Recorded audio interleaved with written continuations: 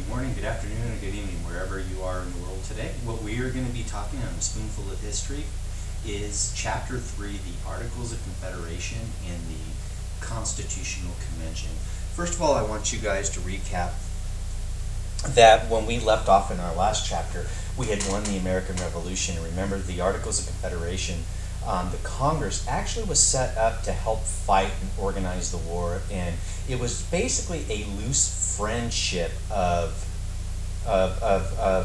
states. They were just a partnership, a brotherhood, but there was no local centralized government to really hold them together.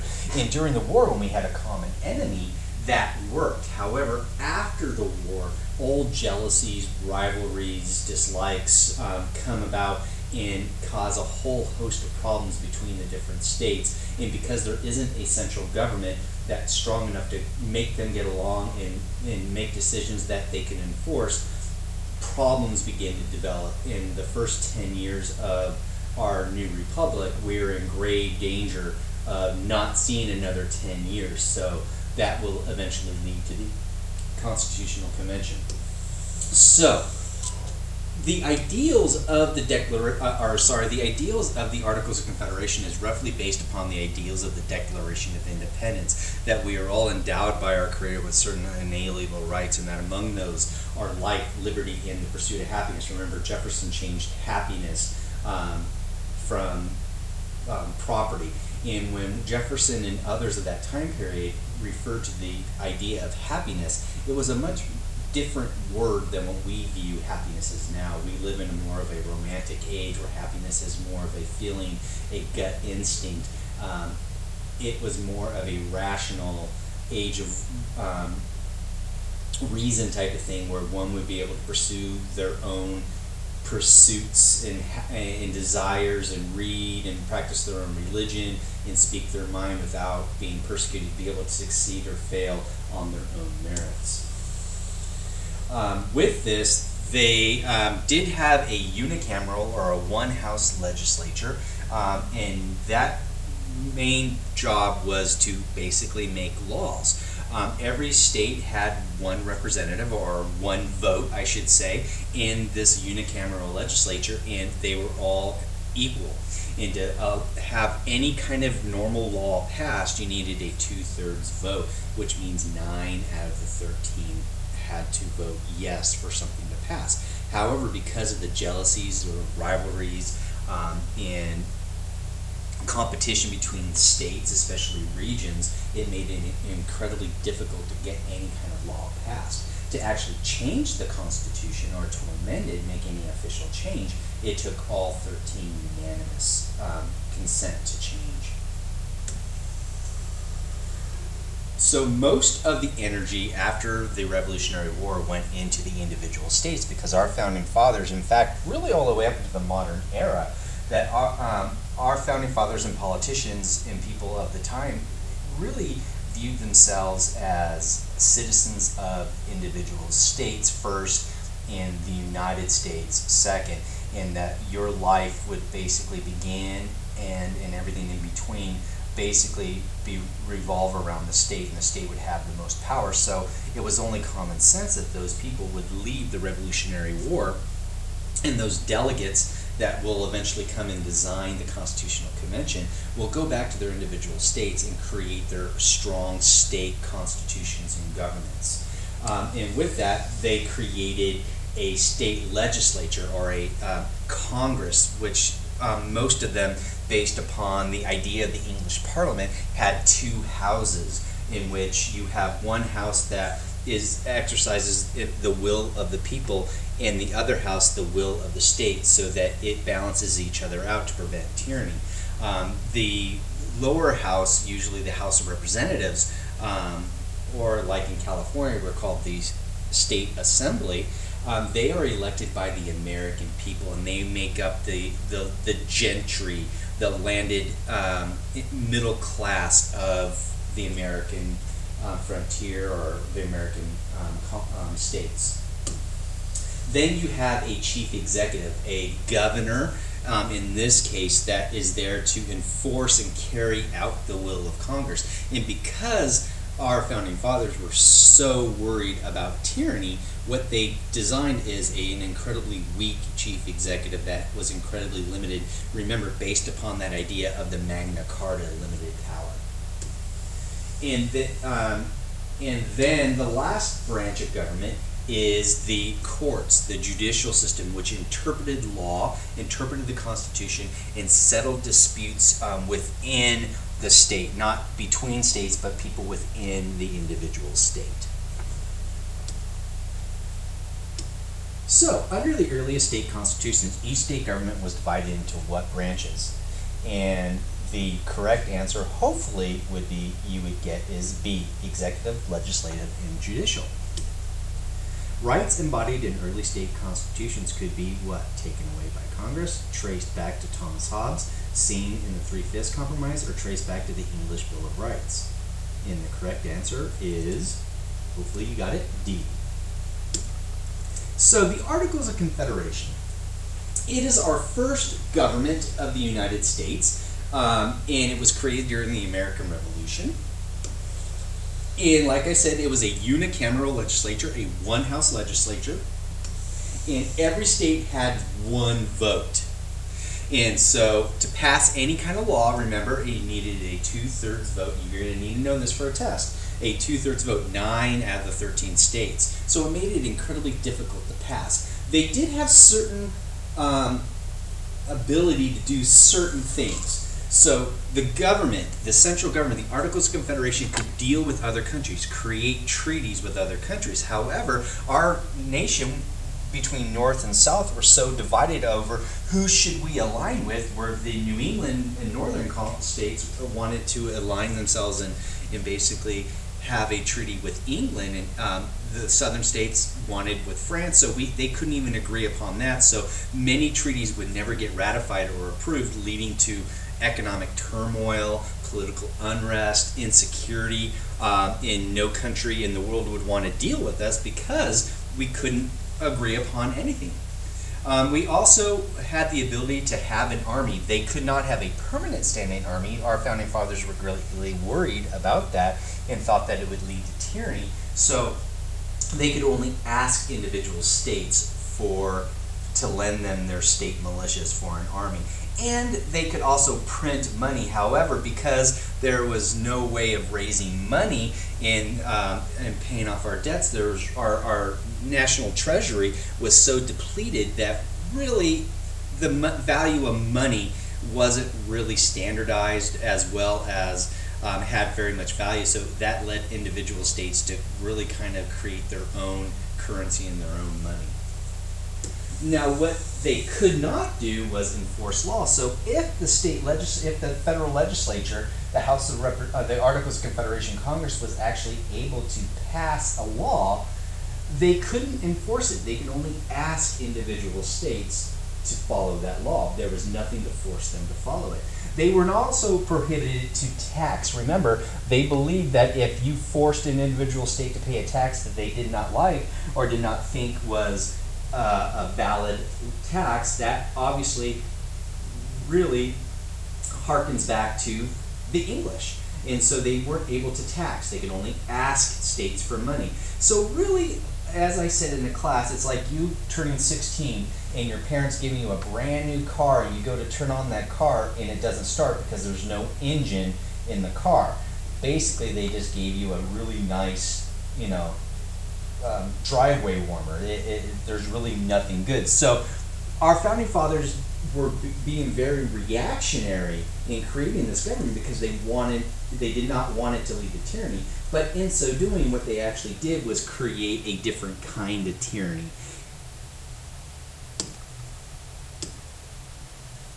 The one good thing that actually does come about out of the Articles of Confederation Congress is the Northwest Ordinance. After the American Revolution, this whole area in here basically was, open territory given to us by the Treaty of Paris that ended the American Revolution, right? So Americans encouraged settlement in here because there's really no opportunity for regular people. All that land is taken So people begin to flock and move into this area, into the Northwest Territory, presumably called Northwest Territory because it's northwest of Virginia. Okay? But you have to realize there are people living there.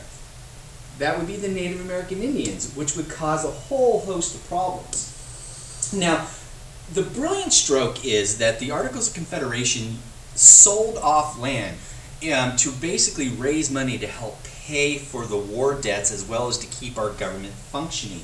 And this was the one successful thing, because what it did was set up the rules on how a territory would become a state, that once you have a certain amount of people within a state, that you can organize a legislature. Once you have 60,000 people within that territory, you have a government, a post office, schools. You can apply to be a state and apply to come into the Union. And at this period of time, you will quickly see that you will have Ohio, Indiana, Illinois, Michigan, Wisconsin that will come in very quickly. Virginia, Kentucky will be taken out of parts of Virginia here. You would also have Mississippi and Alabama. Mississippi and Alabama that will also come into the Union because of the Northwest Ordinance policy of organizing these territories into states. And like I said, that's really the only success story out of the Articles of Confederation. So, how did the U.S. national government raise money? It would be D, both B and C. After the American Revolution, most states did what? It would be D, took steps to eliminate the importation of slaves.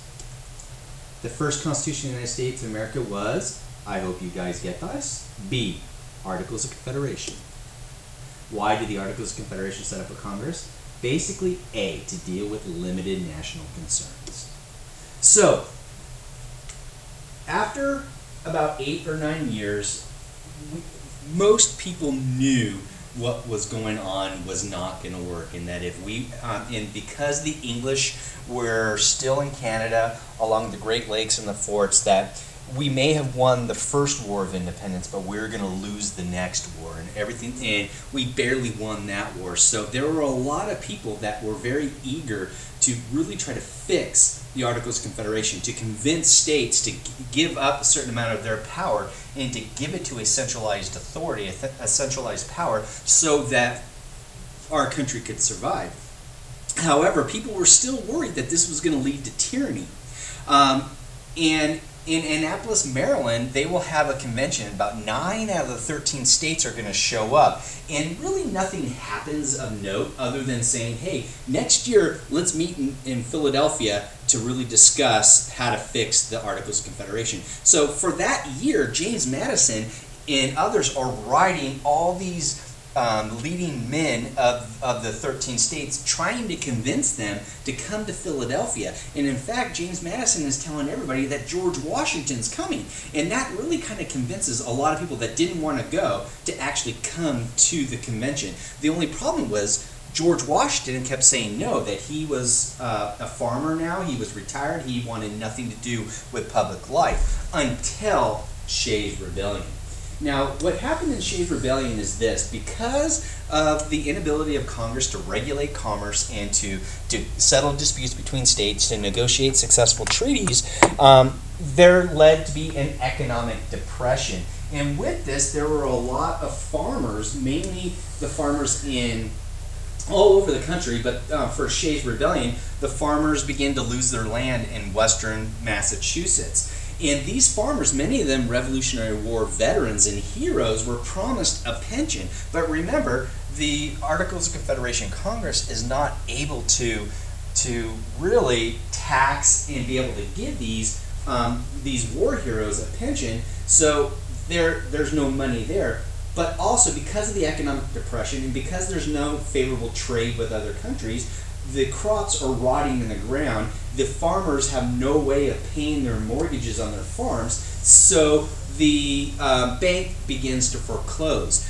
Daniel Shay and the Shayites a group of angry farmers and Revolutionary War veterans basically rise up, rebel, and attack and burn down a courthouse in Massachusetts. Now, this panics the governor of Massachusetts, and he will quickly write a message to the president of the Articles of Confederation Congress asking for him to send troops to help put down this rebellion. The only problem is the Articles of Confederation president really does not have the authority to be able to do that, so he kind of sends back going, you know, my deepest sympathies, I hope it works out for you.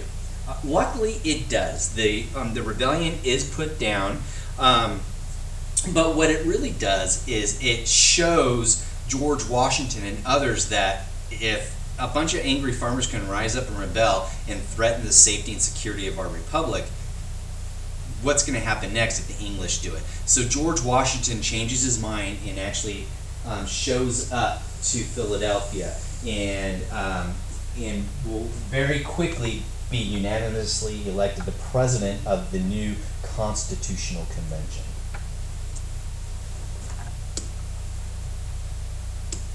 So depression after the Revolutionary War caused a depreciation of currency, reduction in trade, inability of Congress to raise taxes, or D, all of the above. The answer is D. What caused Shays' Rebellion? Land in the Northwest Territory was sold, cruel treatment of slaves, farmers were angry about their rising debt, abolitionists demanded an end to slavery. The correct answer would be C.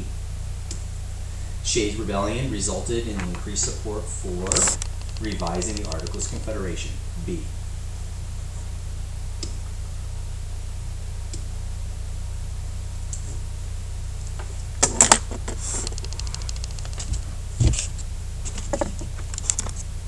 Okay, so with that said, we have this Constitutional Convention.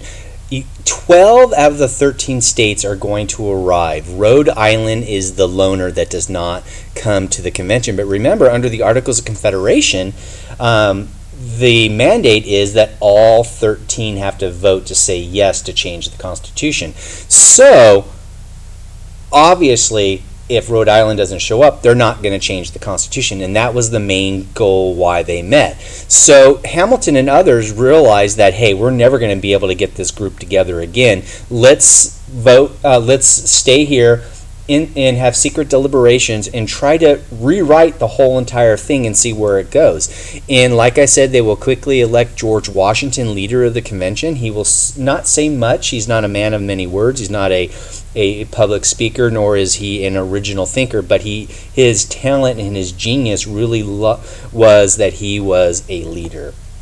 And he inspired men to do great things. So he was the perfect candidate to be the president of the convention. And at the very end, what they wound up doing is creating a whole brand new constitution, the one that we have now.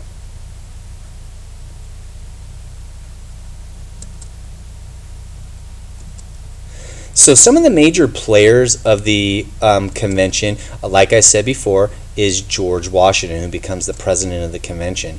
We also have Roger Sherman. Roger Sherman, remember in class I called him the Hannah Montana of the convention, that basically he comes up with the great compromise, creating a bicameral legislature, and that we could have the best of both worlds. One house based upon one plan, which is equal representation, and another house based on a different plan, which is based upon proportional representation. And that's exactly the model of what we have now. You have Gouverneur Morris, and he is a great writer, and he wrote the final draft of the Constitution. Then you have James Madison, Little Jemmy, all 5'2", 100 pounds of him. He is the father of our Constitution because he sat up front every day, wrote copious notes, went back and transcribed them into longhand, and pretty much what we know happened in the convention is because of him, and because of that, he is known as the father of the Constitution. He is also one of the co-authors of the Federalist Papers, along with Alexander Hamilton and John Jay. These three men wrote under the pseudonym or the fake name Publius after a Greek philosopher and political thinker of antiquity, and they wrote these series of newspaper articles published in newspapers around the 13 states to ease people's concerns and to convince them that there are checks and balances in this new Constitution to prevent tyranny, because that was a big worry.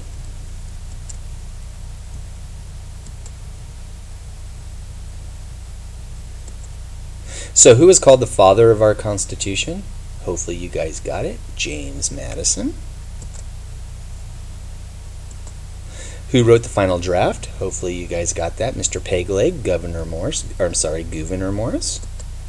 Now, the Three-Fifths Compromise, this is really important because this also comes about during the Articles of Confederation, and a lot of people really look at this as a disgrace or as a racist thing. And it is in one sense racist, but in another sense, it's also a product of their time. You really can't judge a previous generation from the guise or the view of our generation.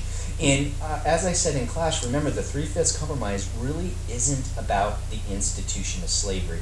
What it is about is population count to determine how many representatives are in the House of Representatives. Because most of the population lived in the northern states, southern states were very worried that they would be overpowered by northern states in the House of Representatives, and that they would quickly want to end the institution of slavery as well as bully the South. So the South wanted to count their slaves in the population count, because in some states like Georgia, slaves outnumbered white people. Okay, so they wanted to count the slaves, but the northern delegates did not like this. They thought it would be wrong because you're counting property. And so the compromise was, for every 5 slaves, you can count them as 3 white people in your population count to determine the representation in the House of Representatives. What's really, really important about the Three-Fifths Compromise is, because of the Three-Fifths Compromise, the South is actually going to have more representatives in the House of Representatives than they really should, allowing a tie to be broken in the 1800 election, making Thomas Jefferson the 3rd president of the United States. And if it wasn't for the Three-Fifths Compromise, Aaron Burr would have been the 3rd president of the United States, who went on to note, as vice president to Thomas Jefferson, fights a duel with Alexander Hamilton and shoots and kills Alexander Hamilton and becomes a fugitive. So the two different plans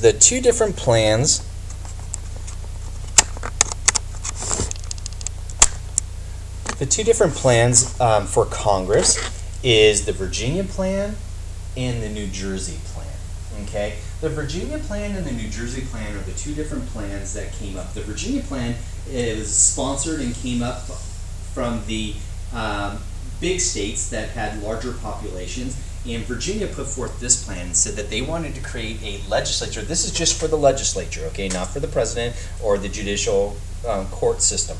This is based upon how are we going to determine how many representatives each state gets. Virginia thought, hey, you know what? We, like Pennsylvania, Massachusetts, New York, we have more people, we pay more taxes, we contribute more to the economy, so therefore we should have more say in Congress, so therefore we should have more representatives, so therefore it should be proportional to the population of the state. If our state has more people in it, we should have more representatives. This favored the large states. However, New Jersey and Delaware and the other states did not like this, because they figured they would never be heard over the shouts of the bigger states. So they favored a legislative branch much like that of the Articles of Confederation, where everybody is equal. That no matter how big or small population-wise your state is, everyone gets the same vote. This favors the small states. Well, there is a big argument. A lot of people actually are threatening to leave, and just when it's just getting started, everything almost is going to break apart. Benjamin Franklin in his time, and he uses his wit and humor and and charisma to rally people together. He even said that, hey, I think we should start off the morning by morning prayer to try to unite people and to calm everything. So the Virginia Plan called for a what? It should be proportional representation. So what happened is this guy here, Roger Sherman, remember the Hannah Montana of the convention, what he does is he comes up with the Great Compromise, and he says, hey guys, we can have the best of both worlds. Let's create a Congress, a legislative branch, made up of two houses. The first house is called the Senate, and that would be based upon the New Jersey plan, that all states get two, okay, regardless of population. The other is going to be called the House of Representatives, and that house will basically be elected by the American people, made up of the American people, just like the House of Commons in the Parliament in England, and it's going to be based upon population. Now that 3/5 compromise, this is where it applies to, is the House of Representatives. And so, and to get anything done, to get any kind of legislation passed, both the will of the many and the will of the few have to agree. And that is called the Great Compromise. And that is exactly how our United States Congress works today. You have the Senate and the House. Both of them have two different responsibilities, and they're made up. The dynamic and the personality are very different of the two, but it balances the will of the many, the people, with the will of the few, which is the Senate. They look after the interest of the state and the country. They look after the interest of the people. The Great Compromise resolved the problem of what? Slavery, adding the Bill of Rights, ratifying the new Constitution, state representation in Congress. It would be D, state representation. Blank legislatures are divided into two houses: confederated, sovereign, bicameral, or popular sovereignty. It would be C, bicameral. As a result of the weakness of the Articles of Confederation government, debts rose. States often fought among themselves. The British occupied strategic forts in the Great Lakes. Or is it D, all of the above? The answer would be D, all of the above. 3/5 compromise addressed the problem of C, how to include enslaved people in population counts. So this new plan of government is really based upon Enlightenment and Age of Reason ideals, as well as ancient antiquity. The idea of democracy is popularized and comes from the Greeks, but even Plato and Socrates thought that democracy was the worst form of government because basically it's mob rule. So our founding fathers understood that this idea of democracy is a beautiful concept, but really it's not workable in a country to have a pure democracy, because it's going to be like a mob, an angry rioting mob. It's going to lead to tyranny. So what they figured is, how do we balance that to prevent it from leading to tyranny? So they will basically design a republican democracy based upon the ideas of the Greeks and the Romans, creating a republic in which we as the American people are going to elect representatives to represent us, and then from there they are going to represent our will through the idea of popular sovereignty, the will of the people. And if they do a good job, they stay. If they don't, we boot them out. So this also, they look back to the idea of the English Parliament and this idea of the citizen participation, going back to the glorious revolution of England, where the English booted out a king, brought in a new king, and then basically said, hey, you're going to live by these rules and you're going to participate. And because the English wanted to make sure that the middle class who paid the taxes are happy, they gave them a place at the table, creating the House of Commons. The Magna Carta, they wanted to make sure that if they had a chief executive, a president, that president would be incredibly weak, incredibly limited. Our founding fathers would probably roll over in their graves if they realized and knew just how powerful the President of the United States has actually become. They never intended the President to become that powerful. The real power was supposed to be held in the House of Representatives, which really is the only federal government that is actually directly elected by the American people. They also believed that government's sole purpose is to protect people's individual rights. So they made sure that they wanted to have a Bill of Rights included. And all of this is based upon John Locke and the idea of natural rights, that we are all endowed by our Creator with certain unalienable or God-given rights, that among these are life, liberty. John Locke said pursuit of property, but remember Jefferson changes that to happiness. So the idea that all people have natural rights could be traced back to John Locke. The framers of the Constitution drew on what Enlightenment idea? It would be the natural rights and balance of power. So, federalism. To basically convince the states that it would be okay for them to give up a certain amount of power, invest that power into a centralized government that they're not in control of, and that it wouldn't lead to tyranny, they came up with this idea of federalism. Remember, it's the shared power between the state and the federal government, in which both have to work together but also compete with one another to balance each other out, to prevent any one institution to become too powerful, preventing tyranny. But someone has to be in control. Just like in the military, someone has to call the shots. Someone has to be in control. Others have to follow the rules of engagement. And so they realized that the Constitution of the United States is the supreme law of the land. And states cannot go against the Constitution. If you look back in history, when Arkansas went against the integration of public schools, the federal government sent in troops to force integrate. When you look at immigration laws, federal drug laws, states do not have the power to override or ignore. However, they do, and that is a constitutional question of why. If you ask certain states, they say it's to send a test balloon to the court system to challenge the Constitution through due process and hopefully change it through that regard. And remember, nothing can go against the Constitution. So, the Constitution created a federal system of government in which the national power has all the power. The power is divided between the national and the state. States have all the power. The legislative branch is made up of one house. The correct answer would be B.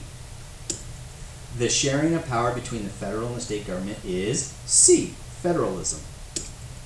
Under the Constitution, concurrent powers are A, shared by the state and the federal government. So the three branches of government, Montesquieu, a French philosopher, said a republic is the best form of government, and to prevent any form of government from becoming tyrannical, you should divide it up into three separate parts that have their own jobs and responsibilities, but part of their job and responsibility is to be able to cancel each other out. So that's exactly what our founding fathers did. They created three branches of government. The first branch is the executive branch, or the president. And the president, basically, his main job is to enforce the laws, carry out the will of Congress, and to look after the safety and integrity of the American people. Okay, it was really not seen to be, it was supposed to be a political office per se, as it is now, but as really the first among many as Americans to look out and to carry out the will of Congress. Okay, but it has grown to be very, very different.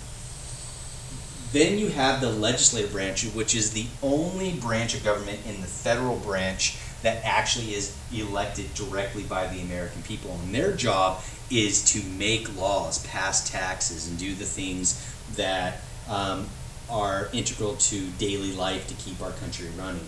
And then the last branch of government is the judicial branch, which their main job is to interpret laws, to judge the Constitution and look at the Constitution and be able to interpret it. And they're the only branch that actually can do that.